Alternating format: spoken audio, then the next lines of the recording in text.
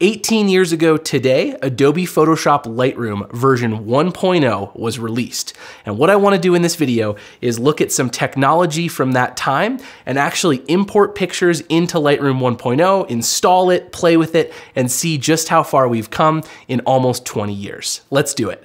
So first off, here is a photo of me 18 years ago. I was in high school and I remember when Lightroom was announced. I actually used the Lightroom beta before the version 1.0 release and I loved it. Lightroom was like one of those programs that we all were just so excited for. Having worked with Photoshop for years, back then I even assisted Photoshop a little bit for some teachers, and it was a great program. Photoshop still is an amazing program, but Lightroom really changed the game as far as the ease of use in the Adobe ecosystem with editing and, more importantly, with organizing photographs. So let's take a look at some of the technology from around the release time of Lightroom. So here we actually have the boxed copy of Lightroom 1.0. We can see I bought this on eBay. Here it is on a disc. We're gonna install this in a couple minutes. So really cool. And activated with a serial number on the back. I'm not gonna show you because that's my serial number. Pretty cool. I did already test this. It activated perfectly. It opened. Everything worked great. So we've got our copy of Lightroom 1 there. For a camera, we have the Canon 5D, the original 5D. I actually went out and shot some photos with this a couple weeks ago. It was super fun. I used modern, standard, the lenses that I use on my Canon camera now, not RF, but EF lenses. Everything worked great. This camera, you can see the screen by today's standards is fairly small. It's not a touch screen, old buttons. It just has that feeling. Fun fact, I think that the sensor in the Canon 5D, the original one, is one of the best sensors as far as color rendition technology of any digital camera ever. I love the pictures off this camera. And of course, back in the day, and even some cameras now, we recorded to compact flash cards, not CF Express, not XQD, no, good old CF compact flash cards. We got a 16 gig card there. So I went out and took some pictures. That's what we're gonna get imported into Lightroom. Finally, my favorite part of old tech. This is the actual laptop that I used back in 2007 to edit with Lightroom 1. Now, I unfortunately sold mine a few years after I bought it, but back in 8th grade, it was the first year that I worked a summer job and I saved all summer long, every penny of my summer money to buy this computer. And you can see, this is a 12-inch Apple PowerBook G4. And some of the amazing things, for one, it's so thick by today's standards, which I just love. And some of the portage is funny. We've got like our dial-up modem, still have Ethernet, FireWire 400, USB 2. This is actually a mini DVI port, audio interface, Kensington lock, pretty amazing. And then the charge port over here. But what I think is the best part about this thing is just the trackpad. Like, truly shows us how far trackpad technology has come when this will like literally fit 3 of my fingers on the entire trackpad. Amazing, amazing stuff. Some fun specs that I think are cool. This PowerBook G4 has a single core 1.5 gigahertz processor. So if you know about CPUs and processors and how those work, that is like laughably slow by today's standards. But again, it's been 20 years, right? Also, it has 1.25 gigabytes of RAM, so literally 1/64th of what my computer today has. Amazing, my editing computer today. And finally, it has an 80 gigabyte hard drive. Also, fun fact, on the other side, we have an actual slot loading super drive that can read and write DVDs. And we'll talk a little bit about that later when we go to install Lightroom. Also, this is totally like a Tech Nerds Unite video, right? If you were into tech around this time or you are still into tech, drop a like down below. Also, let me know what your favorite computer, if you had one, in the 2005 to 2010 range was. There were a lot of amazing computers. Apple itself was making a big switch from PowerPC to Intel CPUs. Let me know down in the comments. I'd love to see what your favorite computer of this time frame was. Tech Nerds Unite, woo! All right, let's go ahead and get Lightroom installed. So first thing we're gonna do is take the disk and throw it into our super drive. So I'm gonna be quiet now so we can hear this magical sound. Love that noise. It's such a good sound. Another one of those, like, I know I've already done this because I opened it up, made sure that everything was gonna work with this video, but that sound like took me by surprise, like, oh yeah, I haven't heard that in years. All right, so here we have the Lightroom 1.0 disk showing up on the desktop.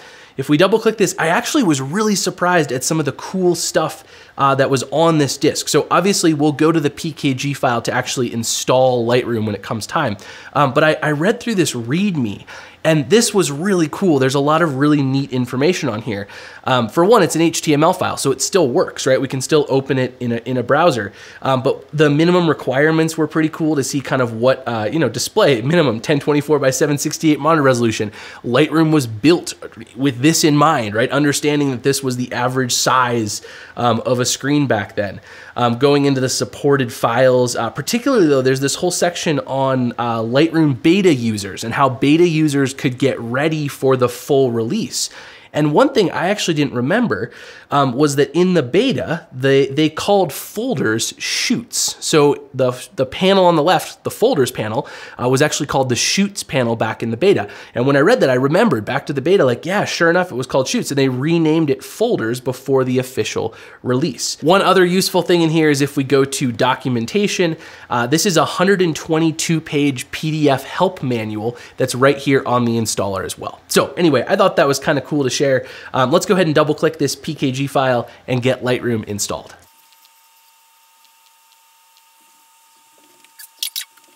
All right, here we are installed. And then I'm gonna go ahead and eject the disk. Here again, we wanna be quiet.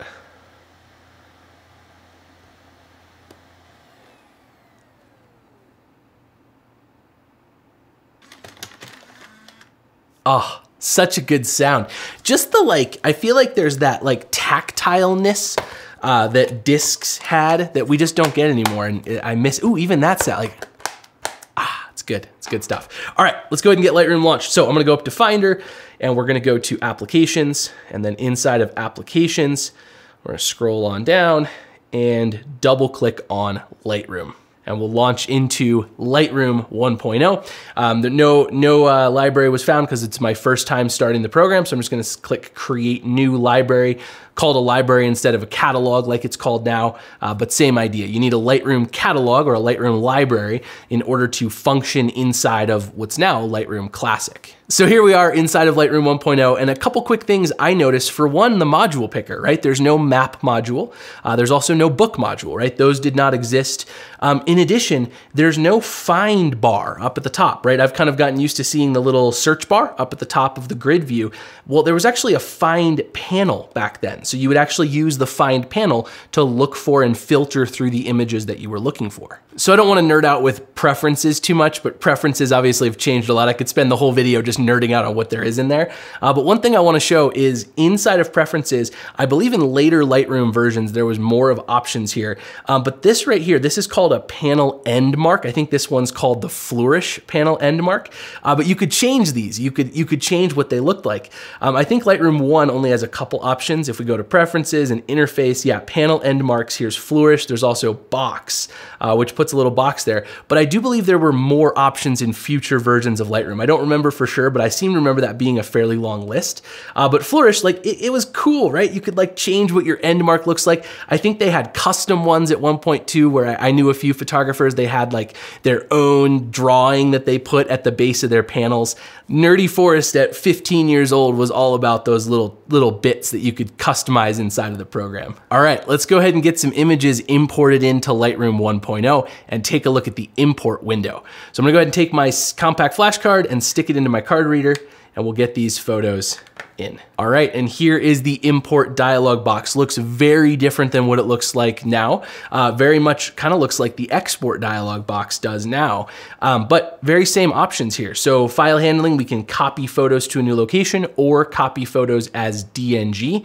I remember I recommended to students for years to convert to DNG on import, but I remember when this first came out, it was like a total new thing, and people needed a lot of learning, and still do, about what DNG is and the advantages and disadvantages. I'm gonna go with just the standard copy, and let's bring these in. Now, let's do note that these are 12 megapixel files, which for the time were fairly big, right?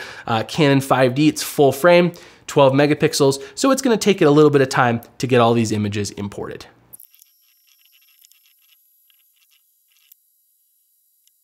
All right, and we can see that the import process has completed. If I go into Finder and I go to my pictures folder, we can see here we've got a couple new folders for 2024 and 2025, and inside of these are the actual CR2 files themselves. Those would have been converted to DNG if I had selected that on import. So now that we've got this done, I'm gonna go ahead and pop into the develop module and show you guys a couple of the cool differences. All right, the first thing I wanna showcase is the differences in the basic panel. So we've become so used to highlights, shadows, whites, blacks, brightness, contrast, right? Standard sliders that have been around for, you know, in this case, since Lightroom 4. But Lightroom 1, 2, and 3 had a different set of sliders. You'll notice that recovery and fill light don't exist anymore with the current Lightroom process. And this is pretty cool. Recovery actually does the job of the highlights slider in today's Lightroom. Its purpose is to recover detail in the brightest areas of the photo. It kind of does a little bit of highlights, a little bit of whites, right? What the white slider would do. And we can see if we bring it up, sure enough, it does bring a little bit of detail back to those brighter regions. Fill light did the opposite, but with the darkest regions. It would throw fill light into the photo to brighten up the darker areas of the shot. And you'll notice that recovery and fill light are both single direction sliders. We could only recover information in the highlights or recover information in the shadows. We couldn't intentionally lose information there without using other sliders. So that's kind of cool. Also, blacks only goes up, right? We can only add dark or darken in the blacks. We did have a little bit of reverse. You can see it actually by default starts at 5. So you could back it off to 0, which would recover a little bit of information, but mostly that was a one direction slider. Scrolling down, we still had tone curve. We still had HSL. Split toning was a panel back then that's now been integrated with other things. Detail was there, a lot less options in detail. No AI denoise, right? Where's our AI denoise here? I don't see it. Lens corrections for chromatic aberrations, vignetting, things like that. And then camera calibration, right? Which still exists to this day, right? The calibration panel. Now, another big difference is the toolbar, okay? So at the top of our Lightroom Classic currently, there's a toolbar between the basic panel and the histogram, right? And this is where the crop tool is, the spot removal tool, the masking tools, all those different things. Well, that did not exist here. Instead, the toolbar was down here at the bottom. You could get it with the letter T, T for toolbar. And all we had was 3 tools. We had the crop tool, right? Very similar to what we have now, similar options. We have the red eye tool to remove red eye from flash, and then the spot removal tool. And the only option in the spot removal tool is how big is the spot, and do we want to clone or do we want to heal? It was very much not a retouching tool like it is today, where we can like really make big broad strokes improvements and remove things from our images. It was very much for dust spots. Like, hey, I didn't clean my sensor, I'm shooting at f/22, let's zap some dust spots. And it was really good at that, right? You could set your spot size and go in there and clean up those little dust bits. And you all, that was really it, right? No local adjustments, no masking, right? No advanced color grading options. It was bare bones, right? But for the time to integrate editing and organizing into one program, for a lot of us, like me included, I've been using Adobe Bridge for my organization and Adobe Photoshop for my editing.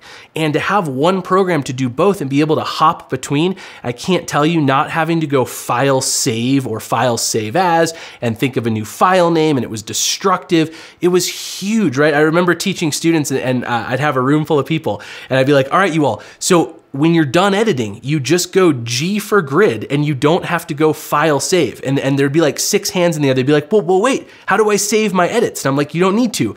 It's saved in the library. It's saved in the catalog automatically. And that alone, right, that simple thing was like a game-changing feature for so many people who had been so used to always saving asing, accidentally overwriting their original file. It was awesome. But you all, you see we can still arrow key through, right? Don't need to go save between each shot, right? And just look at that sensor. I mean, truly, like the sensor on the 5D is so good. If you're looking for a cool old camera, I know this is not about the camera at all, but the Canon 5D, the original one, I think this was like $150.